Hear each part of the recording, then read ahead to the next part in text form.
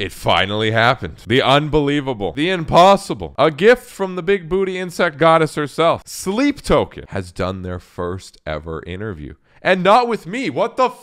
But with Drumeo. Love Drumeo. They're great. That's fine. I am 2, and this is an offering from Drumeo. All right, so we got Darth Vader voice on here.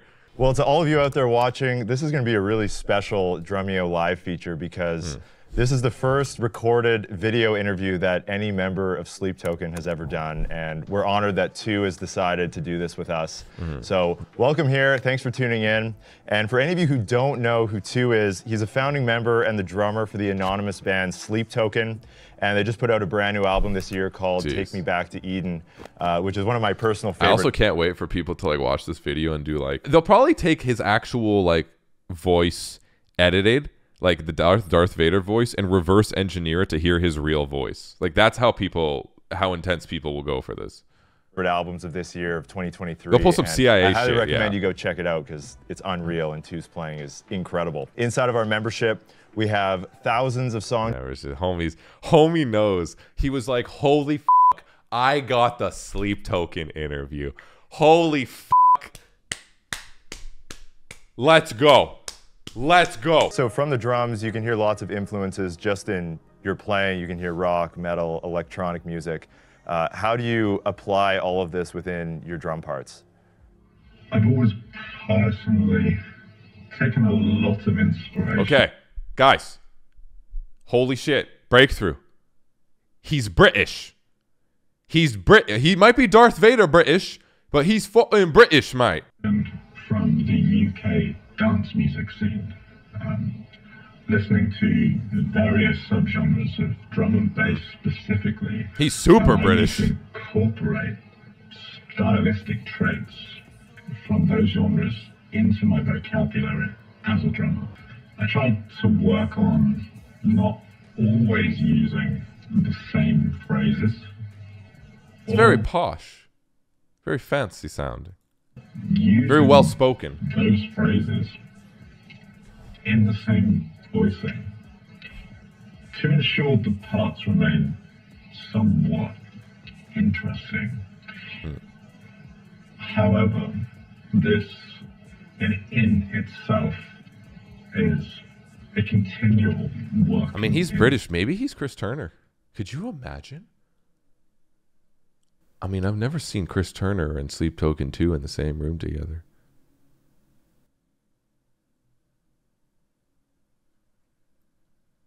I'm also a big fan of R&B and pop, which has worked its way into my playing. I grew up primarily playing metal. Nice.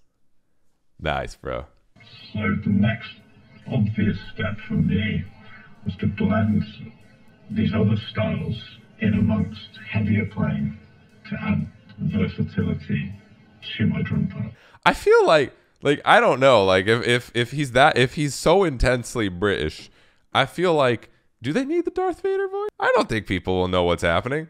It's fine anyways. Accents on the kit. I sometimes use the vocal line as a guide of sorts to dance in between what's being sung, to filling in those Darth gaps, Vader, if you will. Yeah. That's cool, bro. Typically speaking, songs don't start from a particular drum part, although this isn't necessarily deliberate. Another element I look for when writing are any specific syncopation. Yeah. Bro, this dude is so wild with his syncopation and like his specific accents and grooves too. He is an incredibly groovy drummer that, like you mentioned, works very well with the vocal parts and makes it so it sounds like him and the vocalist are more in synergy out of anything. Like the drum parts and the vocals, even more than like guitar parts. Guitar is almost like a support, whereas like drum is almost lead with the vocals obviously being more of a lead. Drums must match. This could be a pattern on the guitar, a breakdown of sorts. Something. He said it. He said the word breakdown. I'm half I've voice. always been a big Eric Moore fan. Okay. And gospel drummers in general. Damn. I didn't But expect I've taken gospel a lot of drummers. influence from a couple of Eric's licks. He's an find their intense way into my smoker, playing. As an example, Sure. I use an 8-note linear phrase, which is played as right, left, kick, right, left, kick. Okay. That, along with a phrase called the 3-1-3-2. Now he's doing drum calculus. I don't know what the is happening, brother. Where's 0, 1, and 0, 2? Which is a triplet phrasing of 9 notes, played as right, right, kick, right, right again on the hands, and then finished with 2 notes on the kick.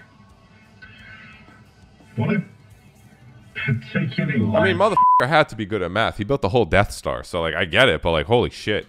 I'm a big fan of the standard paradiddle. I use Fun name. this as a chop starter. He talks very slow. Probably for the voice changer to keep up. You think so, or you think he just talks like that? So when you're performing live with Sleep Token, do you try to stay true to the record, or are you actually taking quite a few creative liberties in the live set? I wonder if I watch this sped up, if it's going to show his real voice. You guys ready? I'm going to watch this like slightly sped up. Certain parts in each song that must remain true to the original. Bro, what the is he talking at half speed? I put it to 1.5. This sounds normal now. This could be a syncopated guitar part, or even an electronic part on the pads that serves more of a This is 1.5 speed. Why am I such a stupid idiot watching it at 1 speed? Watch this shit at 1.5. supporting role within the song. Okay, when it gets into the song, it's really funny though. So who are some of your favorite drummers who have influenced your playing over the years? Joey Jordison, Matt from the band Mudvayne. Yo, Joey, okay. Tony Royster Jr., Eric Moore, Thomas Pridgeon, simply slowing down YouTube videos in a feeble attempt to understand their concepts. Okay, Sticking so we can guess his age because he knows where the function on YouTube is to make it slower. So we can guess that he's probably, you know, maybe earlier 30s, like 20 to 30s. We can kind of guess his age. We know he's British.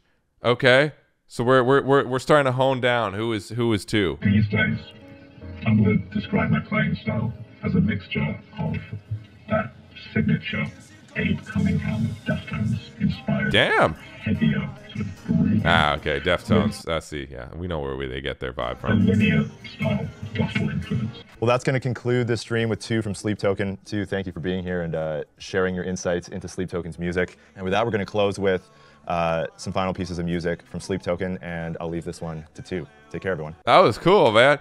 This is number 14 on trending. Oh, damn, yo, that was cool. I mean, I didn't expect them to just honestly at this point ever do an interview. So like, Drumeo's great. I claps to Drumeo for making it happen. You could tell there's no way that he wasn't like, holy we got the guy. Here's go show Drumeo the love. This was awesome. Yo, Sleep Token, let's do a interview. You guys know I pitched to Sleep Token that they can come on the stream for a Friday stream, and literally all they have to do is do a thumbs up or a thumbs down. He didn't even need to talk. We didn't need to throw on Darth Vader voice, bro.